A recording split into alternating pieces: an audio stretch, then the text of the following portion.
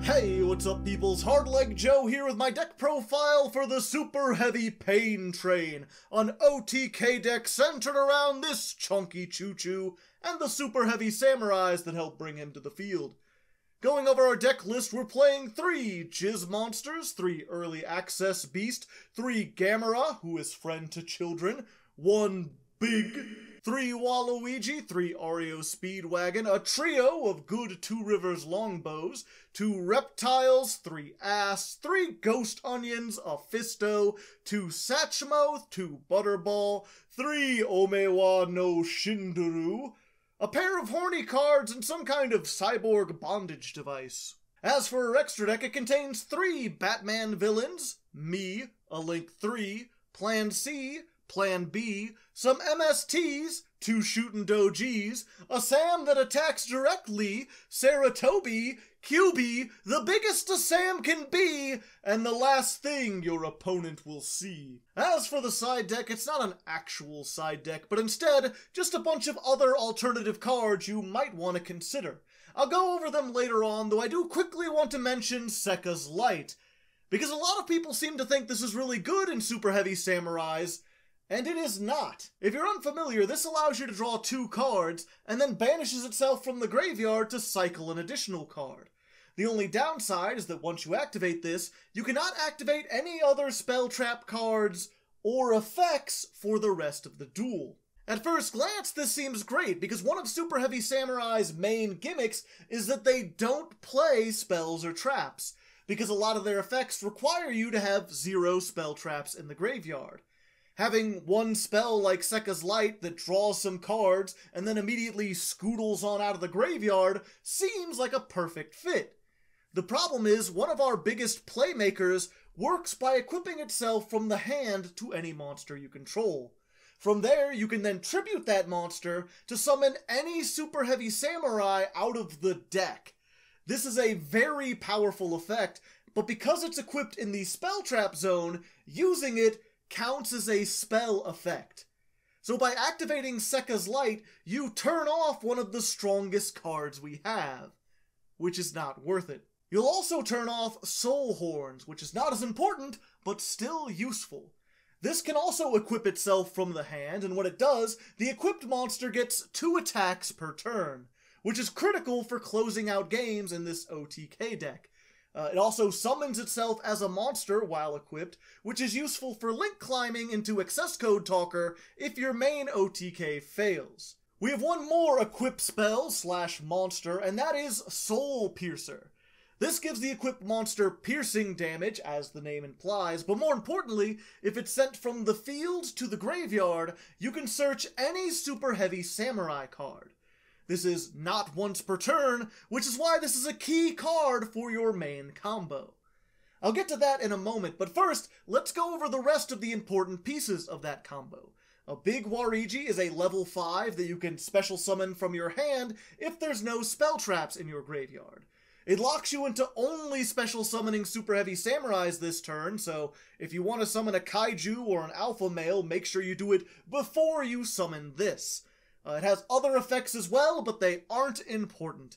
Likewise, Fist has a lot of effects, but the only one we really care about is this. Once per turn, if it's in the graveyard, you can reduce the level of a synchro monster you control by 1, and then summon this onto the field, basically like Level Eater. Finally, there's Wagon, which is not actually part of the combo, but an alternate starter. When it's summoned, you can switch its battle position, which is important because once per turn, if you have no spell traps in the grave, you can switch it from defense to attack in order to search a Super Heavy Samurai. So you normal summon this, it goes to defense, and then you switch it back to attack to search. Kind of weird, but whatever. It gets you Soul Piercer, which is how you start your 1-card combo. Speaking of which, let's go ahead and show that now. It's actually what they call a 1.5 card combo, because you do need another card in hand in order to do it. It's just that that second card can be literally anything, so you'll always be able to do it on your first turn as long as you get one of your 2 openers. In this case, we're going to use Wagon because it's slightly more complicated. You use its effect to search Soul Piercer, and then equip it to Wagon. Then you send Wagon to the graveyard to summon our archetypal Link monster, Scarecrow. This will send Piercer from the field to the graveyard, which gets you the search you need to do the rest of your combo. This link can be made with any single Superheavy Samurai monster, so if you open with Bow, you can just normal summon it instead of Wagon, and then link it off to get your search. The combo is the same from here regardless. The only important thing is that you get your link on the field and that you search Soul Peacemaker, the first equip card that we talked about. From here, you use the Link monster's effect, which is to discard a card and then summon any Superheavy Samurai out of the grave to a zone it points to. This is why you needed that extra card, just to use for this effect. Discard your card to bring back Piercer, then equip your strange bondage device to Scarecrow, and tribute it off to summon Superheavy Samurai Fist from the deck. This is a level 2 tuner, so it, along with your bow, will allow you to make Shuten Doji, a level 6 synchro. This thing destroys all your opponent's back row when it's summoned, which helps clear the way for an OTK, and because it activates at the same time as your second bow search, you can chain block it to ensure that your opponent can't easily negate this. Speaking of that second search, you use this to get Warigi, the level 5 that can special summon itself, which you immediately do. Then all that's left is to use Fist's effect in the graveyard.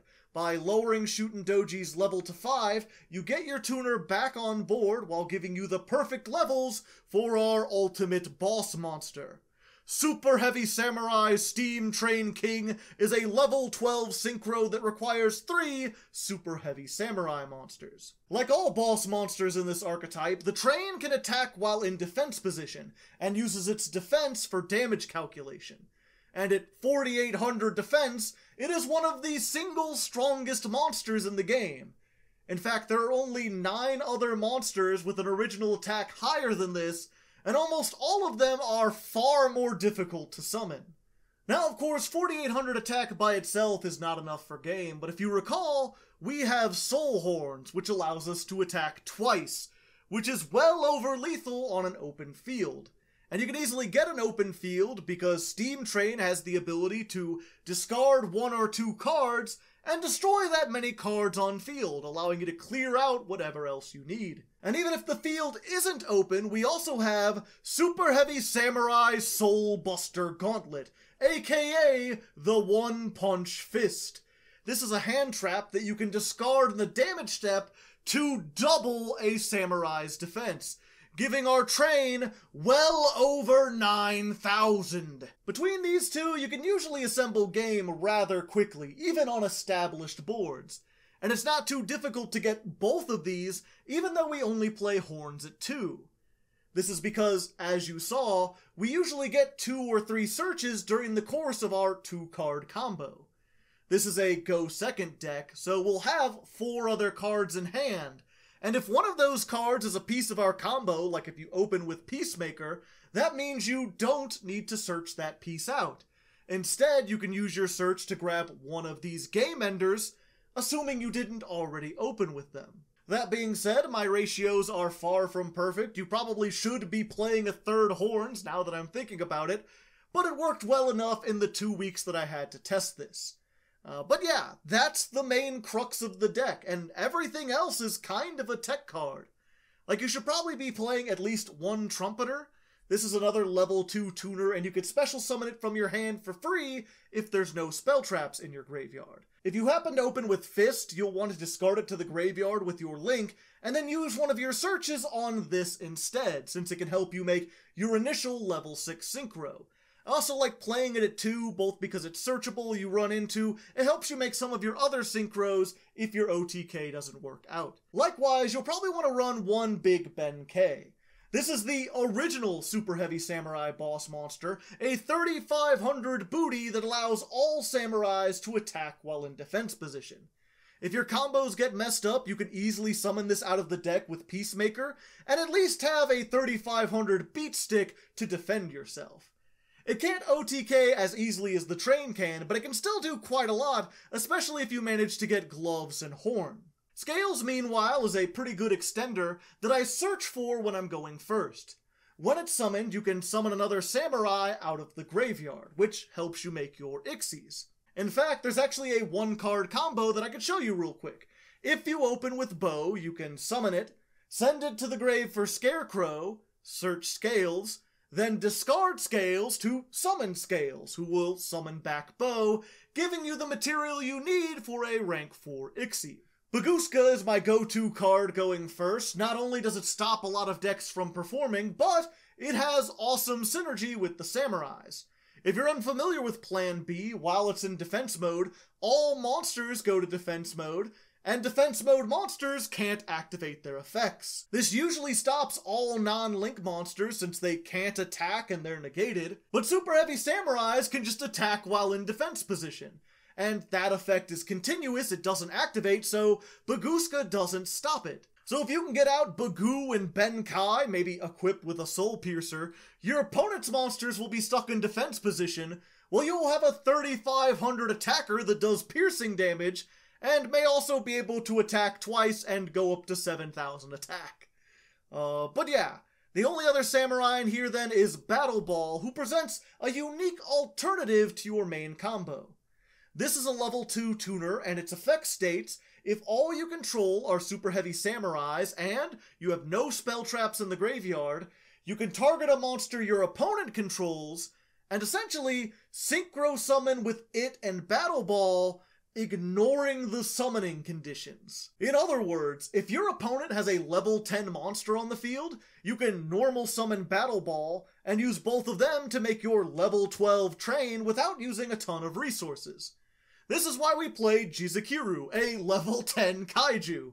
Not only is it removal, but it's removal that can allow us to make our win condition if we open with Battle Ball, or search it off something like Peacemaker. This is also why we play all the other Superheavy Samurai synchros in here. You rarely summon them on your own, but they're for using with your opponent's monsters. If you get Ball, you have coverage from everything from 4 all the way up to 10. It's super fun and cheesy when it happens, although if I had to cut any Superheavy Samurai out of here, it would probably be the Ball. Everything else in here is what I'd call a true tech card, something that can be replaced with just about anything. Their only real synergy is that they're all monsters, which are the only cards we can use anyway. Alpha is a good going second card, it baits out removal, puts on extra damage for the OTK, and it can also bounce the kaijus back to your hand so that you can use them a second time. Gamasuil we just play because it's the weakest kaiju and you can often OTK over it, and the hand traps are just hand traps. They're good in every deck. I usually try not to play this many, but I'm kinda limited with what I can do here. There's just no spell traps I can use. If you want to change these out, there's a few other hand trap ideas in the side deck, mostly the usual suspects. Though if you're looking for a draw engine, there's this new OCG card that might be just what you need. Check it out. Other than that, there's a few other samurais I considered playing. Flute can tribute itself to summon a samurai out of your hand, and provides targeting protection while it's in the graveyard. This used to be a 3-of staple in older builds, and some people still swear by him, but these days I found him way too slow and outdated. Usually you're trying to end the game on your first turn before you need targeting protection. Thief, meanwhile, is spell trap removal. You can summon him from your hand for free, and then tribute him to pop the opponent's back row. Archfiend Eccentric is pretty much the same thing, but in pendulum form, so you won't get icky spells in your graveyard. I considered running both of these for a while, since back row heavy decks are becoming more popular at the moment, but honestly, if you're playing against a deck full of floodgates and counter traps, these two are not going to save you. I just accepted that the deck has weaknesses and focused on its strengths instead. Speaking of which, if you wanted to try to make this deck combo harder and perhaps get out 2 big boss monsters, I have a couple engines you might want to consider. One is the Symphonic Warrior Pendulums. Guitar can discard in order to summon Mike from the deck, who gives you a second normal summon, and is also a machine, which works with some of your synchros. Likewise, Gizmek Yada also gives you a normal summon, this time by tributing a normal summoned monster you control, which is a great way to trigger Soul Piercer without getting your Link onto the field. There might be some way you can use these two, as well as the Superheavy Samurai Pendulums. I tried that for a while, but in my short time working with the deck, I just couldn't quite make it fit. Maybe you can, though. Now that you know the basics of playing the deck, you can mess around and try to improve on what I started. Regardless of what you do, hopefully you learned something. Like the video if you liked it, comment if you have any questions, and subscribe if you want more unique deck profiles in general. I do one of these every other week. Thanks again for watching, and until next time, good luck and have fun.